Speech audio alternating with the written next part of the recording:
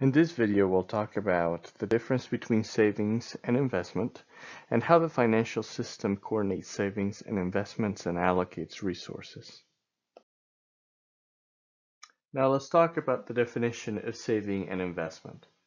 Private saving is the income that is left over after households pay their taxes and consumption. An investment, on the other hand, is the purchase of new capital. Let's keep those two straight. Investment is not the purchase of stocks, bonds, or other assets. I know we colloquially say that you're investing in the stock or the real estate market, but in fact, what you're doing is you are saving. You are purchasing assets for future use. You are not investing. Again, investment is the purchase of new capital.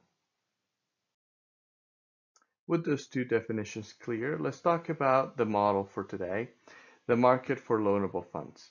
The market for loanable funds is a simple demand and supply model of the financial system. It will help us illustrate how the financial system coordinates savings and investment in the economy. It would also help us analyze how government policies affect saving and investment and the interest rate. Here are the key assumptions for the market for loanable funds. Number one, there will only be one financial market. Number two, all savers deposit their savings in this market. Number three, all borrowers take out loans from this market. And lastly, number four, there's only one interest rate, and this interest rate is both the return to saving and the cost of borrowing. So now I have a couple of questions for you. Are these assumptions reasonable? What are we missing here? As you know, just like any other model, the market for loanable funds is representing a much complex reality. And whether or not this model is useful depends on the assumptions. So tell me what you think.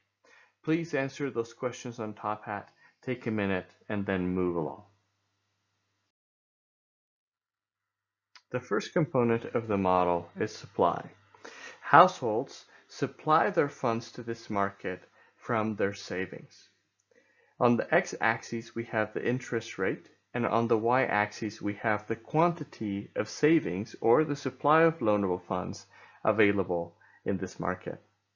The interest rate from the perspective of households is the return on their savings. And as we expect, as the interest rate increases or the return on your savings increases, the quantity of loanable funds households are willing to supply increase as well. The second component of this market is the demand.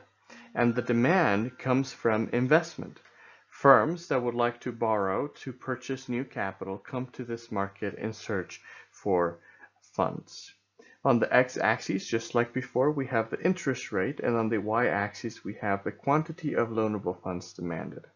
From the perspective of a firm, this interest rate is the cost of borrowing, and as such, any cost, as the interest rate or the cost of borrowing decreases, we should expect an increase in the demand for loanable funds. The opposite would be true. As interest rates increase, the quantity of loanable funds demanded would decrease.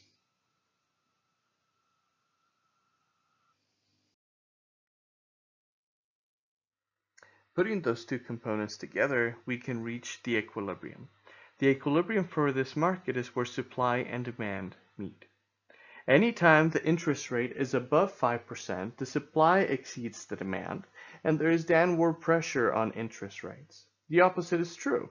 When the interest rate is below 5%, demand exceeds supply, and there's upward pressure on interest rates. Once we reach equilibrium, however, everybody who wants to lend at that interest rate is able to lend, and everybody who's willing to borrow at that interest rate is also able to do so. Now, an important fact to highlight here is that in equilibrium, supply equals demand also has another important interpretation, because supply is savings. In this case, equilibrium means that savings equals investment. And that is the investment level that we record in our GDP calculations. So you can think about the market for loanable funds here as determining that equilibrium level of investment for every year that we collect in GDP.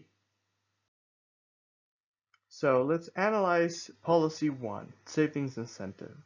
A savings incentive reduces taxes on savings. So if the government decides to reduce taxes on savings, that will incentivize people to save more. So savings incentives will increase the supply of loanable funds. Immediately after the change, the supply of loanable funds at 5% interest rate will exceed the demand. And as we mentioned before, that will exert downward pressure on the interest rate. The new equilibrium level of interest rate will be 4%. That will accompany an increase in the equilibrium loanable funds. That means that savings and investment will increase from 60 billion to 70 billion. Let's think about another type of policy incentive. In this case, we have incentive tax credits. An investment tax credits reduces tax liability for firms who are purchasing new capital. And this investment tax credit will increase the demand for loanable funds. As we mentioned in the previous scenario, at the original interest rate of 5%, at the moment that the incentive tax credit takes effect, we should expect the demand to exceed supply. For that reason, we should expect also upward pressure on interest rates. At the new equilibrium interest rate of 6%, we have that loanable funds have also increased from 60 billion to 70 billion. So before we look at the third policy, let's think about the role of government in the market for loanable funds. By assumption, the government is going to be a saver. That means that they will always be part of the supply. Now, the government can have either a budget surplus or a budget deficit. A budget surplus happens when taxes exceed government spending, so public savings are positive. On the other hand, budget deficits happen when taxes are less than government spending, so that public savings are negative. Now, in both cases, we are going to say that government budget surpluses add to savings and budget deficits reduce savings. We know, generally speaking, that a budget deficit means that the government needs to borrow. But we are not going to put them on the demand for loanable funds. We will keep them in the supply. So once more, a budget surplus adds to national savings, and a budget deficit reduces national savings. Now I would like you to think about the effect of budget deficits on the market for loanable funds. I want you to use the loanable funds model to analyze the effects of government budget deficit. Here are the steps, and I would like you to follow them. So please take out a piece of paper and draw the diagram showing the initial equilibrium of the market for loanable funds. Then afterwards, I'd like you to determine which curve shifts when the government runs a budget deficit. Then I want you to draw a new curve on the diagram representing the shift. And lastly, I want you to think about what happens to the equilibrium values of the interest rate and investment. As usual, please answer on top hat. Thank you for your responses. So in my diagram, a budget deficit reduces national savings and, of course, the supply of loanable funds. By shifting the supply curve to the left, the new equilibrium has an interest rate that's higher than the previous one, with the quantity of loanable funds in equilibrium being reduced.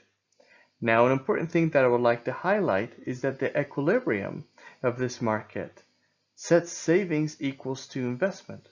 So, the government, by running a budget deficit, is crowding out private investment and reducing the amount of capital that we're building for future production. This can have some negative effects on the economy, as it will lead to a lower level of capital that would otherwise be available.